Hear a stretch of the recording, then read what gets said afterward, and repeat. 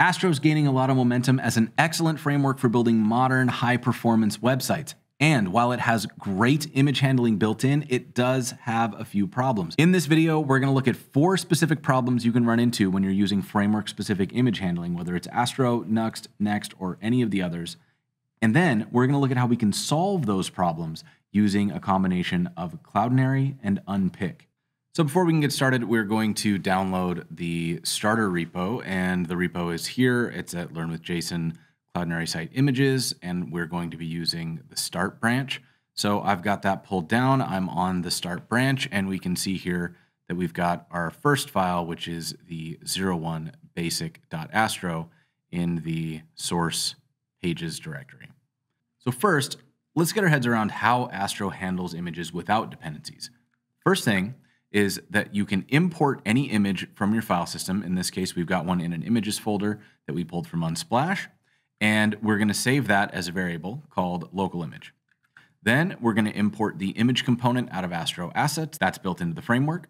And then we're going to use this image component, pass in the local image path, set up our alt text, our width and our height, and that's basically it. The one thing that's worth noting here is that we do have to add this widths attribute, which tells it to use a source set. So from here, if we start up our dev server, if we open it up in our browser, now we can see that we're on the 01 basic page and we've got our image loading. If we inspect this, we can see that Astro has generated an image tag. We gave it width, so we've got our source set here. Now, this is a development instance, so we've got a few extra pieces here, like the data image component. We've got a data Astro source file, and so on. So if we instead build this, then we can come out here and look into our dist folder, and we'll see in our 01 basic that the image has a source. It's got a source set. And then down here a little ways, we've got our alt text. We have the loading setup, decoding, and sizes, all the things we need to make our site load as quickly as possible. This is great, and it is perfectly acceptable to ship just this. However, as a site grows, or if you're working on a larger team, there are a couple things that are going to show up that can cause challenges as you scale. The first is that these images are generated as part of your local build. Every time the site gets built, these assets will get generated again and delivered as part of your static bundle. This is fine, but as sites get larger, this means a lot of extra bandwidth. It means extra time for your users to wait for things to download, and it can just kind of be one of those paper cuts that makes things a little bit worse. And if you have multiple web properties, with this approach, it doesn't matter whether they're all Astro or whether they're a mix of React, Astro, Svelte, Vue, etc.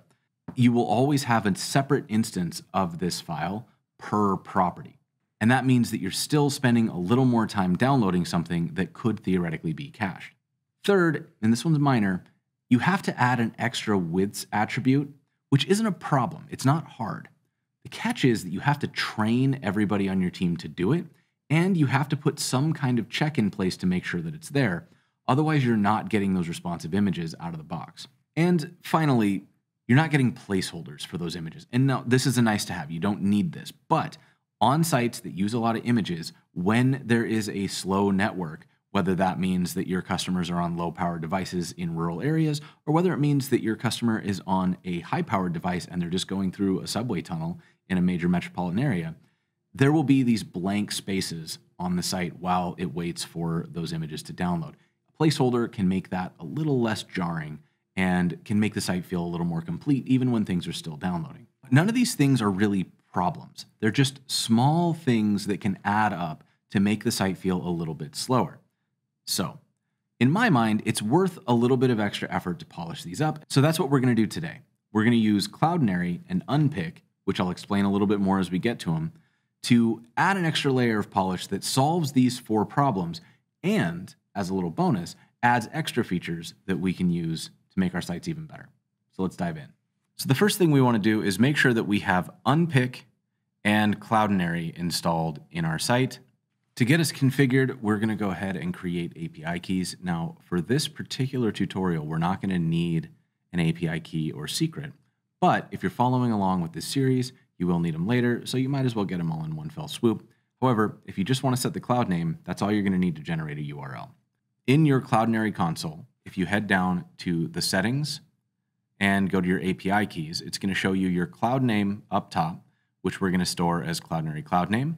And then we're going to generate a new API key, and it will give you an API key, which is publicly available. People can see that, and a secret, which we can then copy out of here and put into Cloudinary API secret. Once you've done that, save these keys, and we are off to the races. Let's go ahead and switch this over to using the Cloudinary CDN. To do that, we're going to first bring in the Cloudinary package. We import v2 as Cloudinary. Then we're going to configure it. So we've stored our cloud name into the environment. We're going to need that for generating URLs. Once we've got that, we need an asset. So over in our Cloudinary dashboard, we've uploaded that same image, and we can see up here that it is in our Cloudinary images folder. We've got a public ID on it there. In my case, I use the folder names. Depending on when your Cloudinary account was created, you may be in dynamic folder mode. If you're not sure what that means, check the link in the description. So the way this works is Cloudinary has a .url method. We pass in the public ID of an image, and then we can pass an object with additional pieces. And one of the things that we can configure is the transformation. So we're going to use two automatic transformations that in my mind are kind of must-haves because they're free performance gains. So the quality transformation, when it's set to auto, will slightly adjust the quality of the image down a little bit. However, I've never noticed that difference, and it tends to lead to quite a bit of reduction in file size.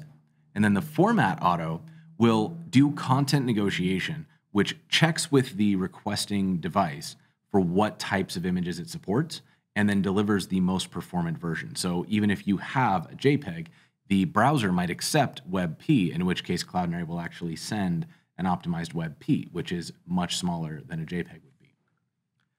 And now that we've got that image from the CDN, we can get rid of the local image and swap out the image source down here for our image CDN.